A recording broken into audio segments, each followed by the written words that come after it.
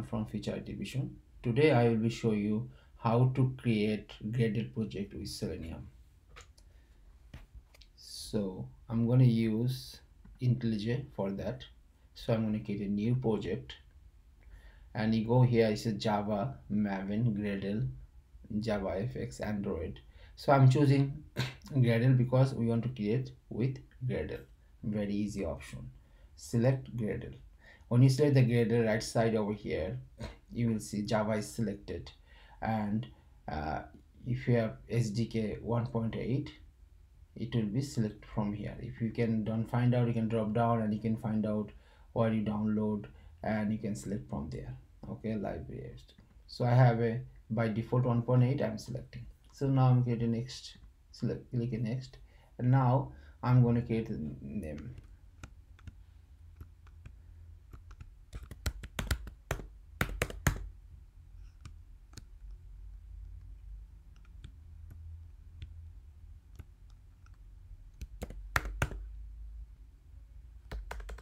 Selenium with Gradle.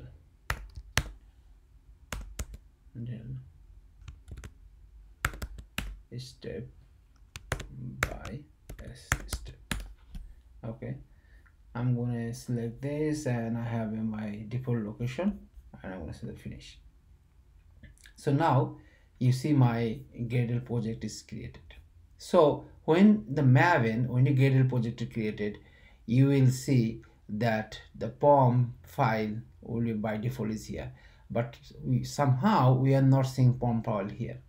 What we are seeing, we're seeing here Gradle, build Gradle, Gradle loop, and Gradle loop.bat, setting Gradle, and the external file only have Java, nothing else. And by default the Gradle give the JUnit, they have JUnit here, and we don't need JUnit. So what I'm going to do, I'm going to remove the JUnit from here. Okay, so now we're going to need the Gradle dependency. How we can find out these dependencies? So now you see here example by example, they created the plugin, all those things. You can keep the by default for right now, and now just add the dependency. For adding the dependency, what do you have to do? You have to go Chrome or some other browser. You can write down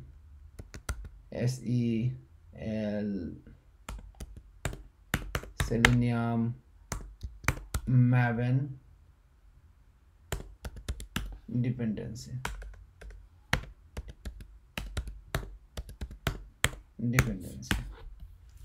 So now when you are in Maven dependency, you just go here, and you are in the Maven repository, and you can check the Java Selenium. Okay, so in the Java Selenium, you see the latest option here, 4.5.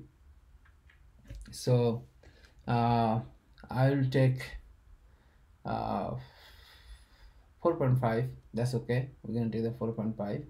I'm gonna select that, and you see here Maven. On the right side you will see also Gradle, Gradle short, Gradle Kotlin, SBT. So Gradle, we're gonna select the Gradle. When you select the Gradle, you can copy this Gradle over here and go to here and just paste inside the dependencies, same as Maven dependency. So dependency has to be inside the dependencies. Okay, so I put here. So now after that you have to import it, otherwise it's not gonna work. So is implementation, I'm gonna put as a compile. So I want to compile it. Okay, I want to compile it. No, I want to compile it. Okay, so if I want to compile it, so now how I want to do, you have to refresh, load the Gradle changes. Okay, if you click here, right side, the refresh, and Gradle is success. It's so fast. You see the Selenium is added. Selenium is added. So what you need more here, example, we need also add dependency for testng, because in future we need a testng. So I'm just adding now testng. So you go here, search testng, select the testng. I'm not going to select 7.6, those have some problem. So I like 6 version, so I'm going to check 6.5 14 now for now. And if you go to the Gradle and select the Gradle and copy it and go to the your project and add it here, test implementation, I'm going to as a compile, okay, compile, and now refresh it. Build is successful, and you will see somewhere test.ng is added. So now simple way to create a project, and I showed you how to create a project, how to add the dependencies. In future I will be show you guys how we can create a Selenium framework like MVC pattern framework or page object model framework with Gradle and continue from there. So thank you so much for guys for watching this video. Feel free to ask question. If you like my video, please comment in comment section and press the like button. That's it for today.